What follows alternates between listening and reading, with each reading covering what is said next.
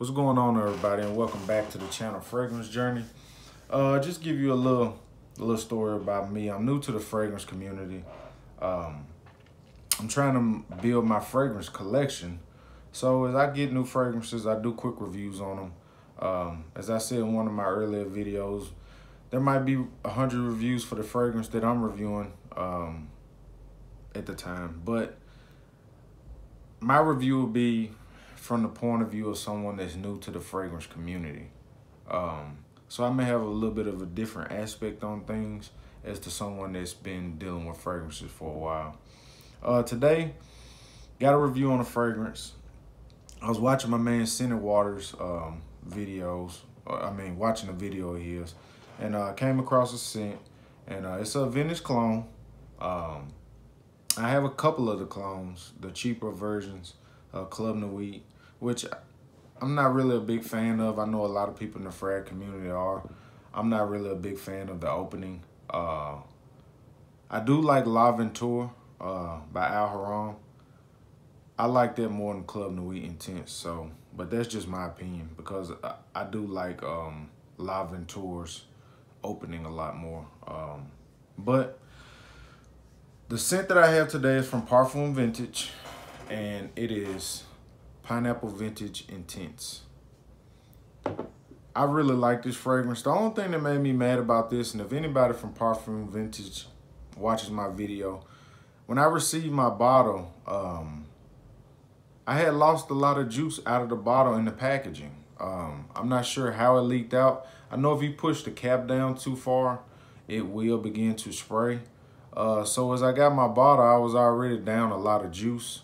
And I think I was watching Big Beard Business, and I think he's got the Vanilla Intense or something like that, the newest fragrance that they put out, and he had the same issue. And it kind of pissed me off, especially when you pay $100 for a fragrance, and when you receive it, you've lost a lot of the juice.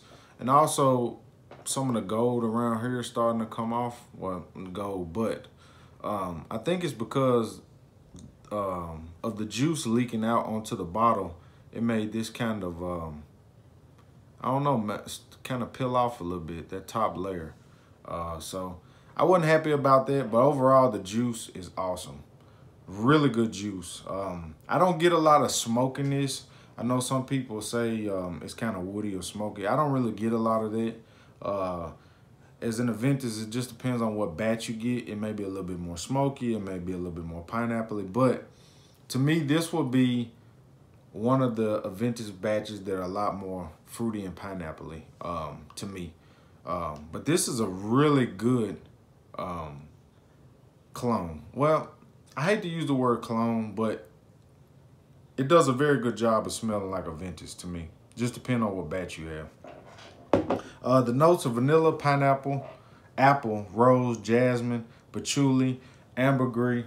I wore this fragrance yesterday for the first time. I went to a wedding reception, and it was in a small room, and there were quite a few people there, and it was, you know, kind of warm in there. People were dancing, and this performed awesome. I mean, my wife said she could smell me from across the room. My sillage was crazy. It had to be 3 or 4 feet. I think I got maybe 7 compliments on this fragrance last night. If you can't afford Creek Aventus, I think this is a good fragrance to get. I would stay away from buying the Club Nuits and the La Ventures, and just save those 30s up. You know, you're going to pay $30 for Club Nuit, probably $30, $35 for La Venture. Put another 30 with that, and go ahead, find somebody with a discount code and get this. You will not be disappointed.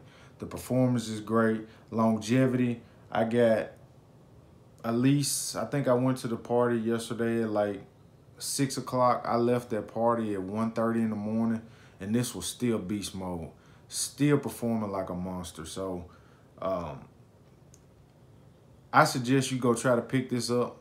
As you know me, I'm new to the frag game, so I'm gonna be a little bit behind on fragrances as far as picking them up. I know this one has been out for a while. There's a lot of reviews on it, but me getting my nose on it, I'm really impressed with this fragrance.